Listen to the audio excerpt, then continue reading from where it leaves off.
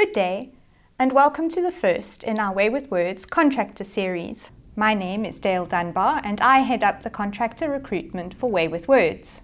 Through the series, we will be sharing with you more about Way with Words, our operations across multiple platforms and service areas, and how you, our contractors, contribute to the success of Way with Words. We will be meeting key people in the business and much later in the series exploring some of the nitty-gritties of our requirements. But for now, it's my pleasure to introduce our CEO, Adam Kossowski, to you. Adam, welcome. Thank you. Adam, how and when did you become involved with Way with Words? Thank you, Dale. Well, there's two stories. There's the long version and the short version, but let me save everybody and give them the shorter version. I got involved in 2007, very much involved in consulting and some sort of activities related to project management. I had and was involved in various other companies at that stage, and I was invited by one of the original shareholders of Way with Words to join the company and to meet the team, as they say. And Way with Words at that time was very small. It had a staff component of 3 people and a small group of in-house transcribers. And it was an interesting prospectus. The challenge was to get a small company that had just started with its intention to serve clients, particularly in London, operating from South Africa as what we used to call in those times a BPO. The BPO in particular was aimed at providing offshore services to new markets, and with the shareholders involved both in the United Kingdom and in South Africa, they decided to try grow out the business as one of their stable of ventures, capital venture investments. So in 2007 I joined. I was originally sort of mandated to possibly set up proper structures in the company. We did a business plan, and that led in 2012 to the first restructuring of Way with Words with various departments and the first initial incoming group of management in the company. And from that stage, around 2012, I became permanently involved in the business. I have personally become involved in the shareholding too, and we have a fantastic team of people. As you know, today's conversation is about the contractors and the people around who make Way with Words work, and that commitment has stayed to the day to 2020, and I'm proudly here today. What would you say is the most important aspect of the Way with Words culture?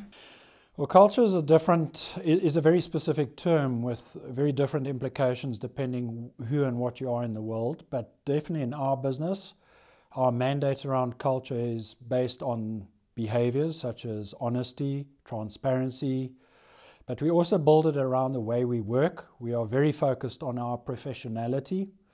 As a professional company servicing a market that originally was very administrative, we've changed substantially. These days we see culture as a measure of meeting the expectations of the customer on the one side, which is the most important market obviously for the growth of the company and serving our clients worldwide, which we'll come to.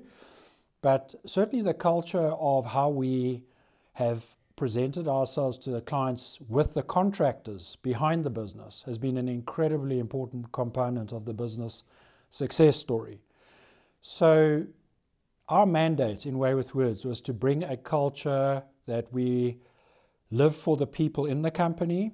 We want to have relationships and bring the personal element where we can to every element, particularly the contractors at this stage and in our future forecasts, because we've always seen the virtual environment, understood it many years ago, but the systems to build brand and to build belief in the company always work around who you've got working with the company.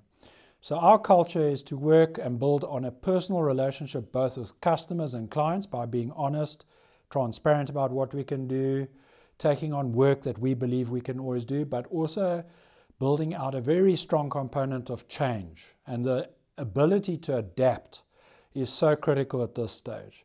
So that nuance is very important also on our contractor side. And I'm sure many of you may have seen Way with Words' approach to contracting is changing, and hopefully we can maybe raise a few points around that. But that's how we see culture and the cultural fit. What would you see as the vision or priorities for the business? So right from the beginning, and we can go back to about 2012, we already saw the world of the internet. We understood it then, and we had a very strong focus on how do we build out a model that is already virtual. Back in the times where bricks and mortar, physical presence was still very, very much relevant in most business models. But it takes time. It takes a long time to change, sometimes particularly in the beginning, because you need to get a lot of factors right. You've got to get the right team on board. You've got to get the right structures where they make sense on board. And most importantly, after all of that, is who your clients are going to be and what are their requirements going to be. So we spent time between about 2012 to 2015 preparing in the background of our business. How would Way with Words be moving forward? How is the next decade going to be managed? What are we going to be after 2020, which is right now? And in terms of timing and timelines, what's very interesting is, in fact, we did what we call the white paper. We now call it the living document about Way with Words.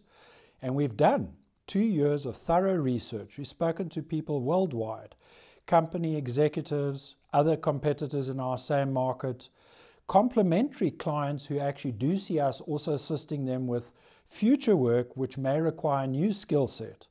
And we've adopted ourselves into a sort of a phase now where we understand that the critical thing here is not to present a particular case for a business service, but to rather work with the skill sets around us. And the contractors are an incredibly important component of that.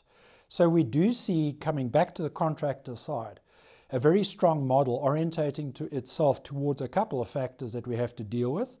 Where are we in the world in terms of the markets and their requirements, from data protection to data processing, across to how are the customers changing with how we operate and what they need, and can we adapt to that change correctly. So our vision is very much to be an adaptive and adaptive company, but also to be very honest and transparent about our directions where we can take work on, or how we can work with clients to reach those particular moments in time where some of our business services are now actually realizing themselves to be substantially commercially viable and also quite mature in terms of their ability to enter the market at the right price points, but more importantly, that we're entering the market with the right backing to provide value to the client. And how does this fit in with our existing markets? So our existing markets, let's take 2 snapshots of our markets. We had the markets back, let's call it pre-2015. That was a very specific market. That was people who are looking for transcription, speech to text as we would like to call it somewhat today, largely administratively driven, set with clients that were largely in those times based in the United Kingdom. So a significant portion of our market, I would say pre-2015 would be a 90% in the UK and 10% elsewhere. Some clients also existed in South Africa, a few in Europe, and a couple in the United States. Post-2015, when we changed our model and we started to look at the dynamics of the model of markets and changes with our various foci on what services we were going to introduce, we decided to expand the market globally, and we took no particular limitations on that outside of the remit that we stick to the English language as a core part of our brand, and that we also provide a value to product by ensuring that what the client required in terms of transcription would be addressed, particularly where customization inquiries started to emerge. For example, clients started to come to us and say, well, we don't just need the transcript, we need an intelligent version of this for our reporting, or we need to make a decision based on what's happening, or can you deal with very highly scientific terminologies under very specific conditions, such as nuclear physics. So we realized we can be a general transcription company, but you can't be everything to everybody. We stuck with the idea that the key things that were selling us or making us or creating our brand awareness, which is very strong in certain parts of the world, was our focus on not going too digressive across the board to other languages or starting to do a lot of other things or activities that other transcription companies typically in our industry were doing. For example, just becoming translation companies, just becoming proofreading. That doesn't mean we didn't look into it. We certainly did test some of it because we wanted to know if there was a space for us. But we decided from a shareholder and a strategy perspective to stick to our mandate, which was English language, do it extremely well, and go global. So our markets presently address more or less, if you look at our client base, there's 21 countries we've put onto our list that we have basically permanent clients in, which is a fairly broad remit. We definitely service across all verticals. We have, as you know, some finance companies, we've got law companies, legal, academic institutions, a lot of media and brand houses use us. Well-known names around the world use us. We're very proud of that. And again, the contractors play a big role in supporting those particular client bases that some of them have been with us for over a decade. Interestingly, in more recent times, our market is changing. And there's a couple of reasons, which I think you may be asking about. But looking at the service side, we're also expanding our portfolio, as we can go into just now. But a big part of it is also let's call it the drivers of technology. Technologies were probably easier to understand 5 years ago than they are today. Technology in its own essence doesn't really exist. It can be broken down into many, many different facets of development taking place right now, from the amount of languages taking place across to the requirements. And so blue sky areas are very big in our interest, and certainly we have a growing market space with technology companies coming to us for support, which actually leads itself to slightly, to changes in our own service arena. As you can see, some of our new services are actually driven by those industries. You often speak about the shift which this industry is making. Could you tell us more about the way that this affects emerging client profiles and growth? Yes, certainly, and probably I answered that a little bit earlier, so I tend to answer a lot of things at once.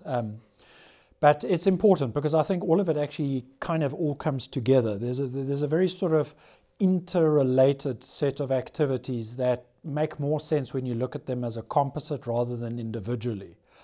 And certainly our services tell us that story. If you take Way with Words 2 to 3 years ago, as I said maybe a bit earlier, we were English language transcription serving particular markets. Today, we offer 5 services already on our website if you go to it at waywithwords.net. And we also have a second brand which we have engaged with to offer to certain kinds of clients under the nibity.com flagship. But we certainly offer audio transcription, video transcription. Now, through partnerships and technology opportunities, we have signed on and commercially offer hybrid captioning, which is increasingly growing and actually fast growing. And within that particular service arena, we have allowed ourselves to work with our partners to introduce new languages. And then 2 other services that have been driven particularly by the technology industries or verticals are machine transcription polishing for providers of technologies, for example, call center operations, trying to improve the authenticity and obviously through biometrics across to the accuracy of understanding and interpreting the human exchanges through verbal, through sound and word.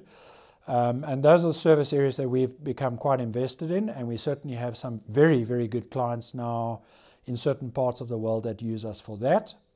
And then we also do speech collection. I mean, data sets came from a big growth in an interest from the biggest players in the world who are looking to evolve new language library sets, either for specialized solutions or certainly to support their growth with the day-to-day use of their equipment, which probably includes this very video and other pieces of equipment. What do you see as the importance of contractors to our brand? Everything. I think contractors are actually everything to our brand. And that's why it's an interesting question, because when we have a lot of people applying to Way with Words, and I'm sure Dale will inform you very well later on at some stage about this, but I can give you rough estimations that the jobs website itself has over 12,000 people a month coming through to have a look. Our calculations are that we have an enormous breadth of selection and opportunity to look into it. And of course, on the other hand, it's important to know who's working with us, that there's a fit to the client, the customer base, the changing needs. So where do contractors fit? They first of all fit by representing the brand. Everything you produce that comes through the Way with Words brand, as much as it's difficult and perhaps very challenging to work for us, I think we should be extremely proud of. I don't know exactly how the contractors respond to this, but I would say that to work for Way with Words, I would honestly say from our side, it's humbling to know that there are very good contractors working for us. And by all accounts, with many of our clients, the product quality that we achieve with many of you is something that supersedes the expectations of many of the clients who do deal obviously with the industry in general and have choices. They've got a lot of choices. So that's the first answer to your question. The second one, which I think is quite interesting for contractors to think about, is where do we go forward with the company? And right now, strategically, we are definitely entering new service areas. So the type of contracting or the contractor, the skill set of the contractor, and the professional belief, if you want to use that word, in what they're doing for Way with Words would count a lot in their value proposition and how we would interact with people who are going to come and join Way with Words in future. We definitely see the contractor as much more of a professional person as time passes. Right now, we view you as professional, and we're very proud of it, and that's how we present it to the clients. And I think that's an important point to keep in the back of one's mind. You know, as a contractor, you may be feeling quite alone, quite isolated. I hope not at Way with Words, but definitely many virtual employers are finding an enormous challenge in having relationships with contractors. We find that with Dale and her team, and definitely with our operational side, that we find or hope that the contracting side is much more of a relationship-based approach. And we intend to adopt and keep that. We definitely don't see a shift away to scale for the sake of scale. But we do see opportunity to do two things with contractors. One, we do have to get more professional contractors on board. We've got very good opportunities coming into 2021 right now. So I'll be very excited to see more people joining Way with Words. And two, we're also finding ourselves having to look at systems that are going to be increasingly hybrid driven. And that's an important point, because contracting at the moment is very much a product-based or productivity-based solution, and you guys are providing brilliant transcripts coming through. There's a measure within operations of qualifying them, checking them, presenting them back to the clients, because there is a process within the company to do that. Now there's also areas in which we're going to increasingly work with technology directly, and the relationship with the contractors actually becomes much closer. We feel that's going to be an important component in providing almost literally towards a lifetime solutions that many of our clients are entering conversations with, not only with us, but in the industry. And we want to approach that industry, and we've got great technology potential partners, which we are already having discussions with, and how do we mix that with our contracting base? So it's exciting times. It'll be quite challenging. If it wasn't challenging, we'd all be at home, and I don't know what everyone would be doing, but I think we'd be less inclined to be sitting here. We'd be pretty much trying to find the next mountain to climb. So we're very driven by growth, and using our brand and reputation to do that correctly is very important in the balance of things. What do you see as the opportunities which 2021 will bring?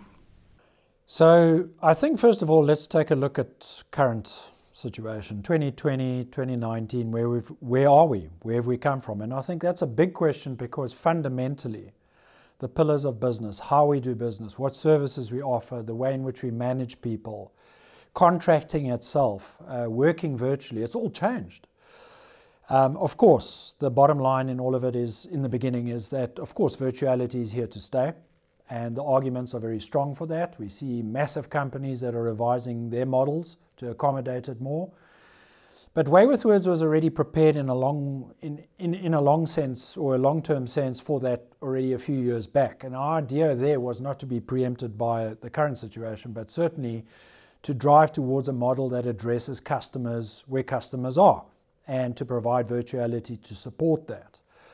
So going into 2021, one has to take stock of 2020. And 2020 has been an incredibly challenging year, as we all know, worldwide, for a multiple of reasons, which I won't go into.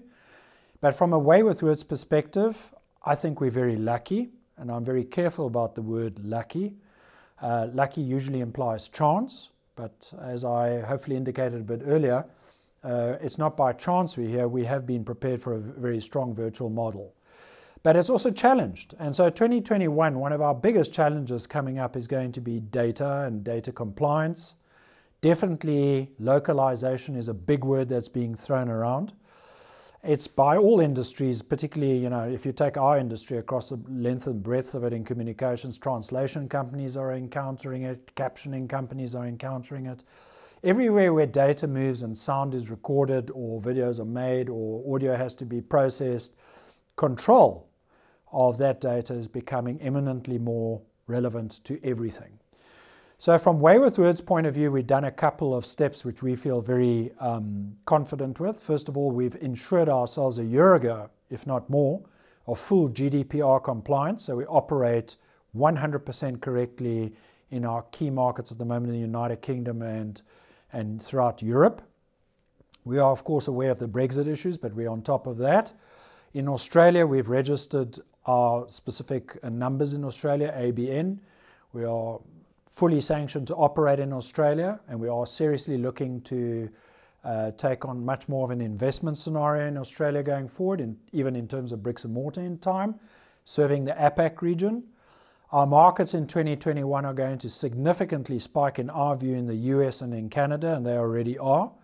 There's a lot of technology interest in our services to support developments in some blue sky areas, and also to support huge growth in certain industries for much more accurate data, as utilizing recordings and sound and video. So of course that's all come together, and we have significant opportunities now presented in those regions. So from a market point of view, I would say North America, Europe, the UK, to some extent definitely APAC and the Asia region. Singapore is a big market for us. Across to Africa, the unsort of told story. And more recently we've discovered, having an operational base here, and of course I'm based in Cape Town in South Africa, we have a very strong interest from the biggest players internationally to develop probably Africa-oriented data set libraries for audio purposes, audio to text purposes, and for developing speech-to-text solutions.